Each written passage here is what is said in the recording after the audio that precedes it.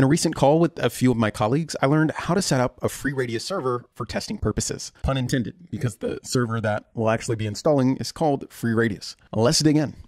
All right, folks. So in my environment here, I have this one device here, which is really an Ubuntu server running 24.04, the desktop variant, so that I have a GUI interface to interact with. And essentially, we'll be installing a service that will allow this to function as a FreeRADIUS server. Now, this will be the first in a series of videos where I'll be using this server for testing purposes, as I mentioned, to authenticate clients attempting to access the network, whether that's using .1x or if I just want to do a quick test to verify that Radius is working in my environment. If you're not familiar with how to add Ubuntu to your EVE-NG environment, I put together a video a while ago showing exactly how to add custom devices to your EVE-NG environment. So take that a look and that will get you to where we're starting out. With that being said, I'll go ahead and start this appliance and we can get started. So while that's booting up, there's one thing that we're going to need to add to this network environment in order for this installation to be successful, and that's internet access. So I'll right click the background and select network so that I can add a network node. And the type of this node will be management cloud 0. That's going to connect it up to my local network so that I can get internet access. I'll click save. All right. So this device should be booted up. Yep. So I'll go ahead and log in. All right. So the first thing that I'm going to want to do is from the top right-hand corner is I'm going to want to click that and click this gear icon so that I can access the settings. Right now I'm under my network settings. So I'm going to click the gear icon once more.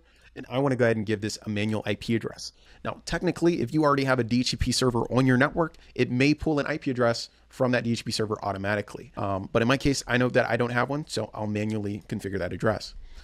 I'll give the address 192.168.0.113. It's a /24 network, so I'll type 255.255.255.0 for the subnet mask, and I'll go ahead and specify the gateway. All right. The next thing that I'll do is specify the DNS server. I'll be using Google.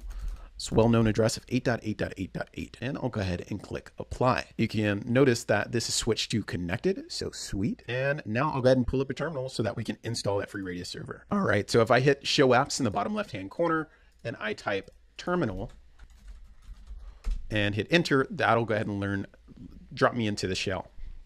So real quick, if you want to verify that your network settings are working properly, I'll do a ping to the IP address of that DNS server 8.8.8. So ping internet reachability is working just fine. And then I'll also verify that DNS is working. So I'll do a ping to the host name of www.google.com. And here I can see I'm getting responses back from Google. So awesome. Now we're good to go ahead and run the first command, which would be a sudo apt-get update. Give that a moment to run and boom, we're good to go. If you're doing this for the first time, that output may look a little longer. The second command that I'll do so that we can go ahead and apply that update is a sudo apt-get upgrade. And I'll hit, and I'll even do a -y because it's going to prompt you to say yes. But if you do a -y, it'll automatically select yes. I'll exit out of this and I'll hit enter. And now we wait. All right. So after what feels like a lifetime of waiting on this to install or apply, it's only been about 3 minutes or so. The next thing that we'll do is we'll run the command sudo apt-get install FreeRADIUS. And I'll hit enter and I'll click yes. Awesome. So that last command just installed the FreeRADIUS server on this Ubuntu server. Now we're set up. It's installed. It's ready to go on the server. But there's 2 files that we'll need to edit in order to set up a test user and then verify that it's working.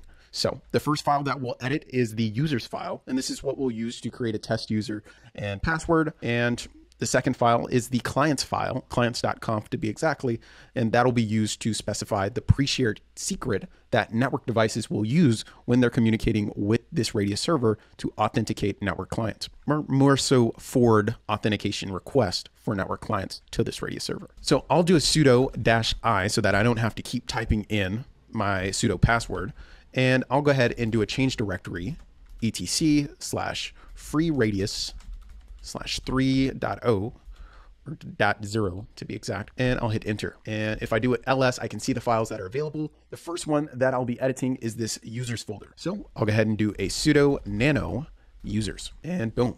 Now feel free to read through this document at your own leisure. In this example, I'm going to skip to the exact step, the exact point within this document where we'll need to make a change in order to add a username and password. So I've scrolled down to the point in this file under this user called Bob. And what I'm going to do is I'm going to keep Bob's information in place so that I can use that as a reference, but I'll copy it. I'll left click or right click and copy, and I'll paste it right here. So right underneath Bob, I'll paste this in, and now I can reconfigure this with my desired values. And I'll uncomment it out so that it becomes active. So I'll call this user test_user. And this is case sensitive. So exactly how you specify it here is how the client will need to type it in order for a successful authentication. And here for the clear text password, I'm going to specify lowercase Juniper.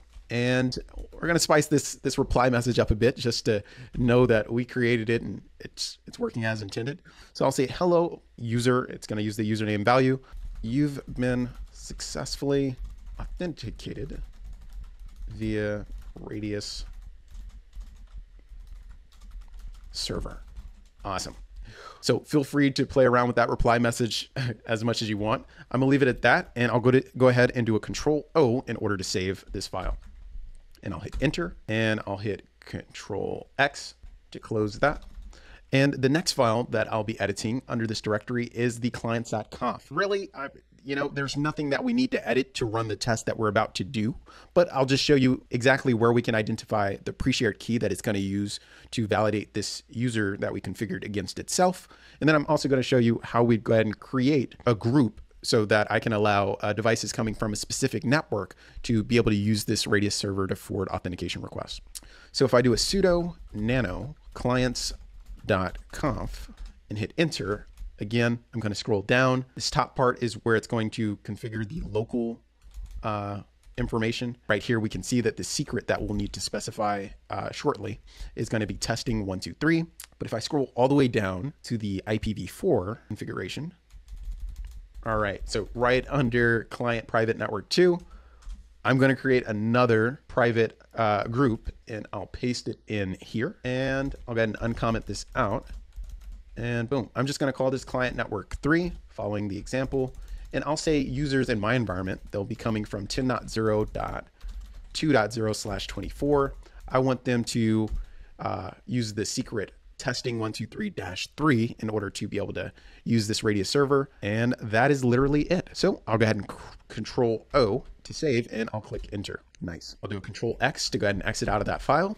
And from here, it's recommended that anytime you make a change on this Radius server, that you restart the FreeRADIUS service. So I'll do just that. I'll run the command systemctl stop FreeRADIUS.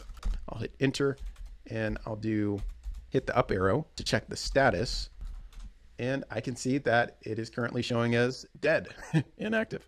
All right, so good. So I'll now go ahead and hit the up arrow on that stop command, and I'll replace that with start.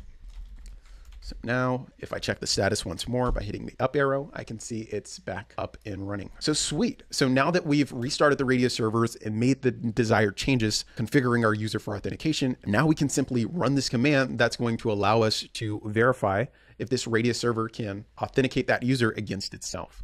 And that command is rad test. We'll specify the username, which is test_user. Again, this is case sensitive.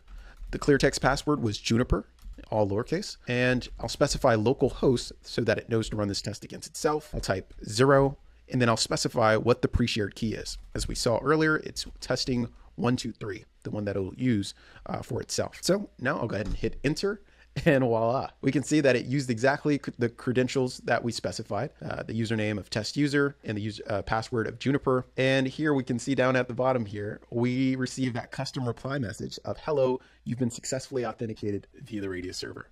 That's it. All right, folks. Well, that is the end of this video. I hope you found this video helpful. If you did, be sure to smash that like button and consider subscribing to the channel to stay tuned for future network tutorials. As always, thanks for viewing, and I'll see you on the next one. Peace.